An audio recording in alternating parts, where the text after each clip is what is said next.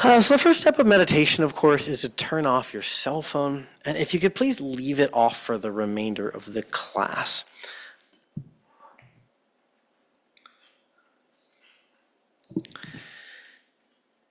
And we're going to do tonight's meditation in 2 parts.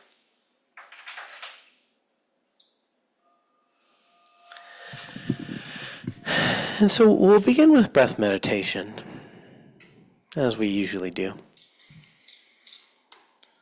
So find the meditation posture, as many of you have heard me say. It's that posture that's comfortable enough that you don't need to move, and not so comfortable that you'll fall asleep. So the more alert you are, the more comfy you can get, and vice versa, the sleepier you are. The more you should sit in a posture that would be uncomfortable or mildly unsafe to fall asleep in.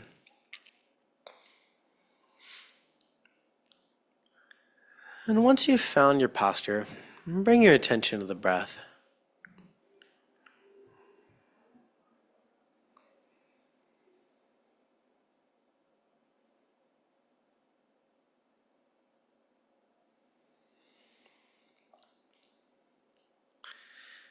And a few times in this series, I've talked about 2 different types of focusing.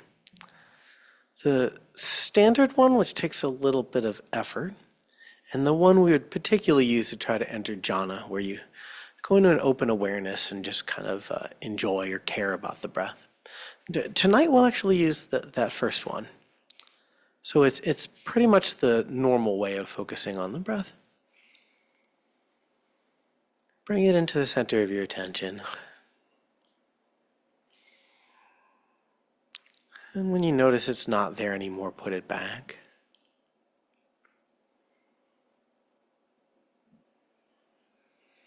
Trying to block anything out of the background will get you super lost.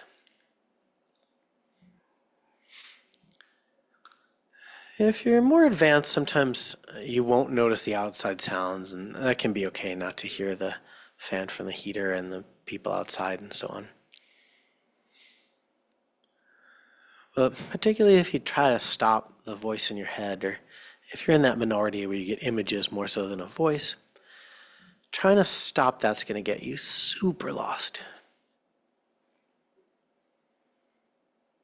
So in the very same way that it's easy to hear that the heater's on and the fan's on and just ignore it and listen to me, we use this same attitude, the same skill, towards any distractions besides the breath. So the idea is to keep the breath in the front of your attention rather than let it completely take over your attention.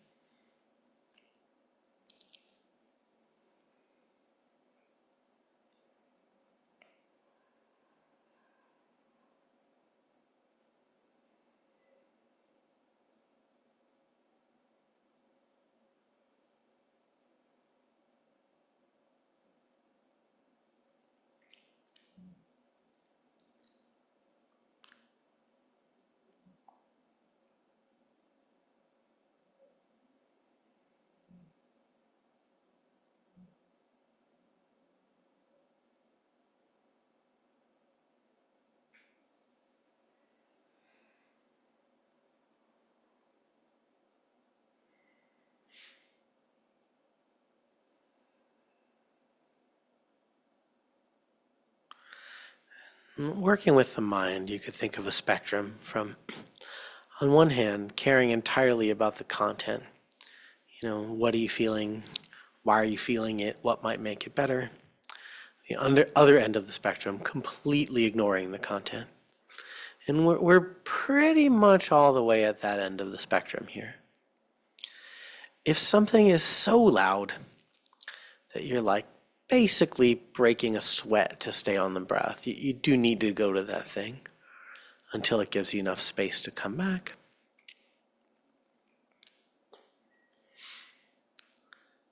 But to whatever degree possible, our goal is to keep just the breath and the attention, and to try actually not care about what else is going on in the body and in the mind. Of course, this isn't a life philosophy. Hopefully, no one would suggest that you should never care about what's going on in your mind and body. But it's a pretty helpful skill to sometimes just let it all be there.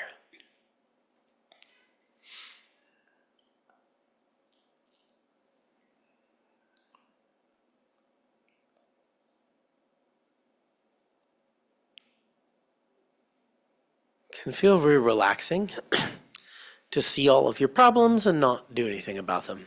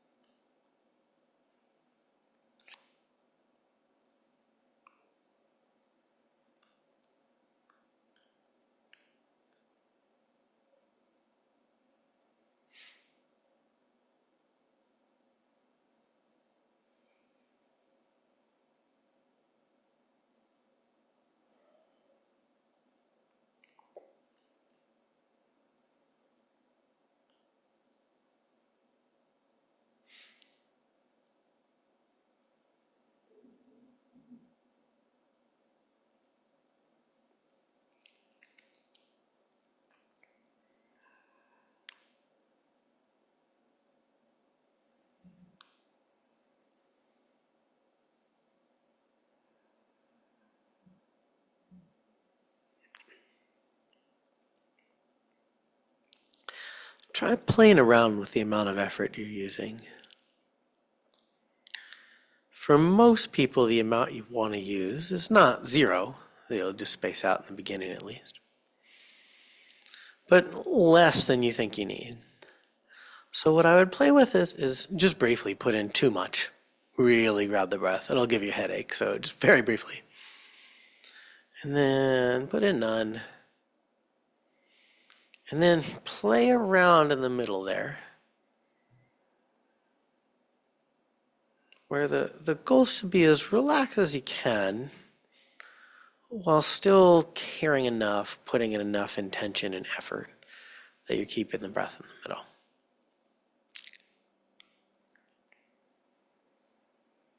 There's not one set point.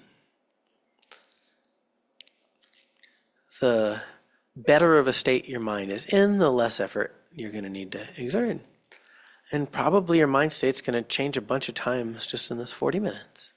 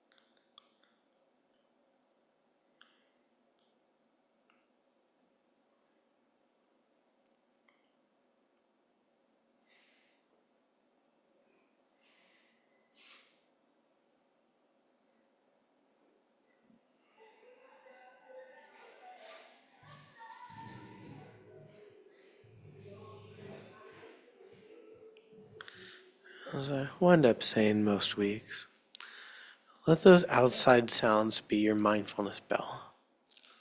Sometimes I find it pretty hard to put my breath in the front and my very important, very urgent thoughts in the background. I find it really easy to put my breath in the front and the music from passing cars in the background.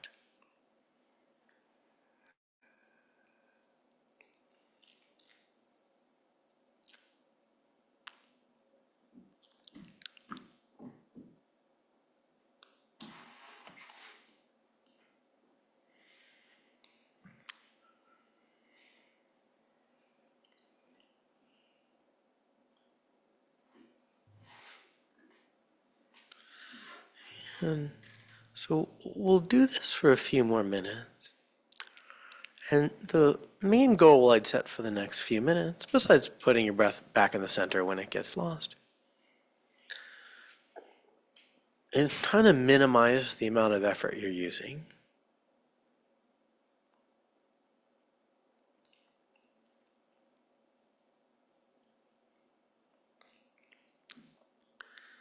Not too low.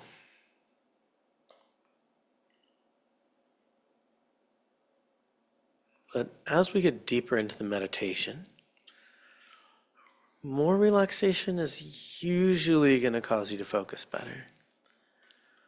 Most of the time, spending the time in meditation makes the mind work a little better, makes the correct set point on effort lower.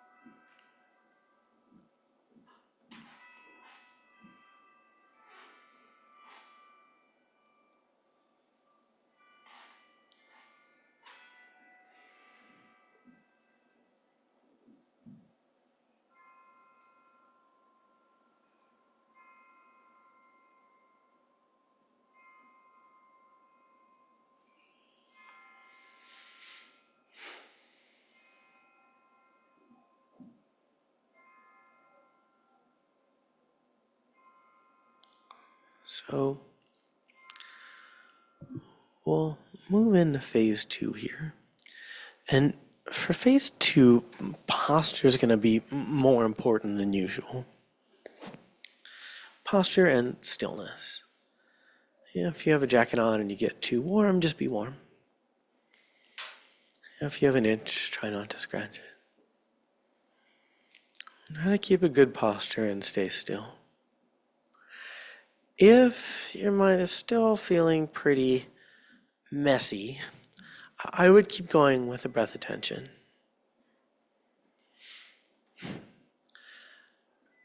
Another thing you could try is the shikantaza practice. It's about midway between the breath attention and what I'm going to suggest for phase 2.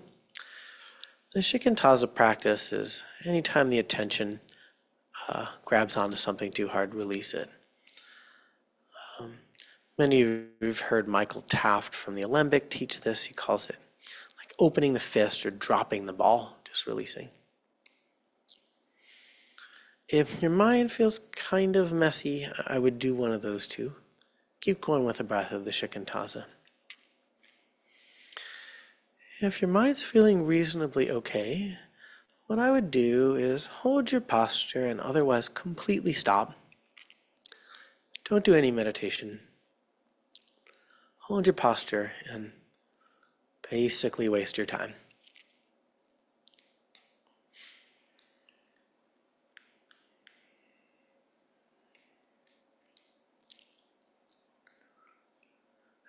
Every teacher is going to talk to you about the importance, at least sometimes, of letting go of effort.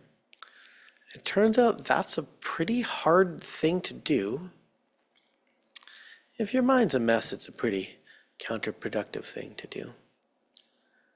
But I asked all 18 of us if anyone thought 40 minutes would be a long sit, and everyone said no. And I know most of you here have done retreat, and a good chunk just came off retreat with me last week.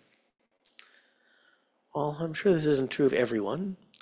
It's true of quite a number of us that we spend a good chunk of time meditating.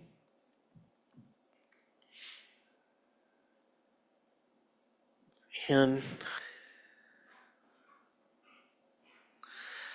when you spend a good chunk of time meditating, this complete cessation of effort can be a pretty or super useful thing to do. This may require some faith in me that I'm not just doing this for kicks, that total non-striving for the remainder of the sit really is a helpful thing to do. So if you want to try this non-striving, really don't do anything. If your mind gets stuck in silly conversations, just let it. Doesn't matter. The only thing that really matters is that you're wasting your time. Not trying to be productive, not trying to meditate, not trying to get anything.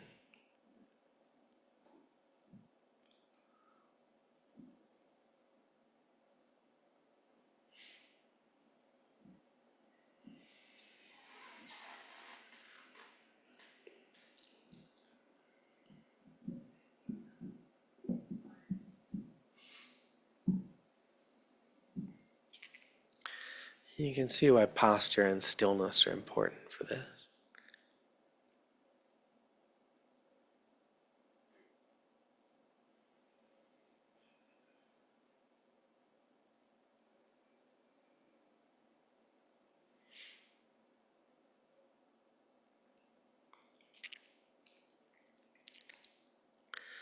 The attitude of wasting your time, it's like being online at the post office. It's like when you hear that message. Your call is very important to us. It will be answered in the order it was received. Your wait time is 44 minutes. You get that feeling where you're not going to do anything. You're going to relax and waste your time until the representative picks up.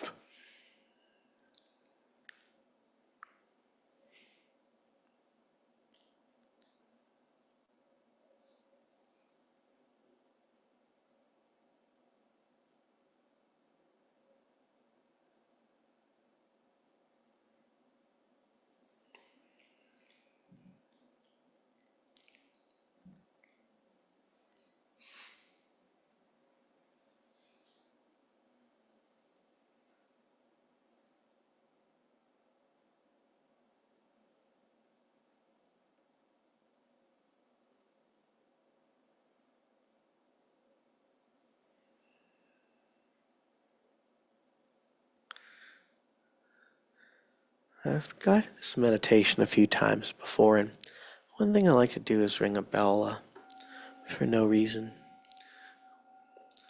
There's a little bit of a reason. Meditators hear the bell. We stop meditating.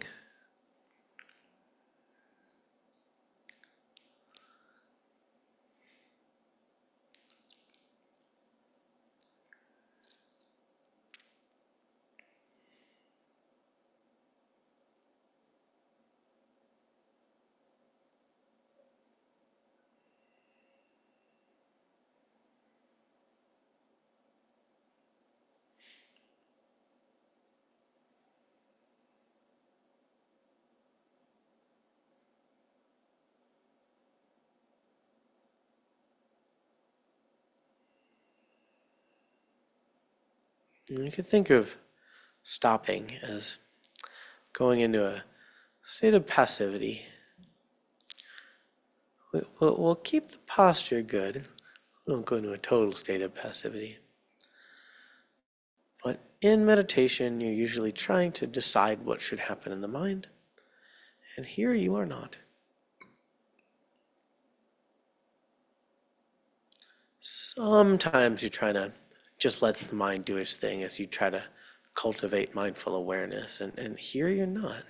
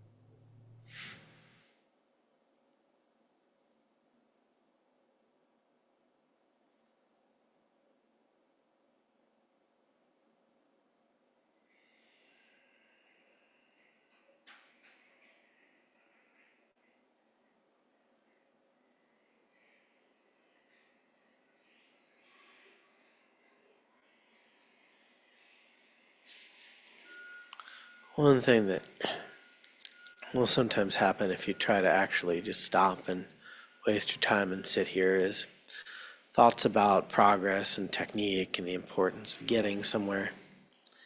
Those are helpful to uproot. There's several beneficial things about trying this practice from time to time, and that's one of them. Just letting those thoughts about progress and technique and success, just letting them kind of yell themselves out.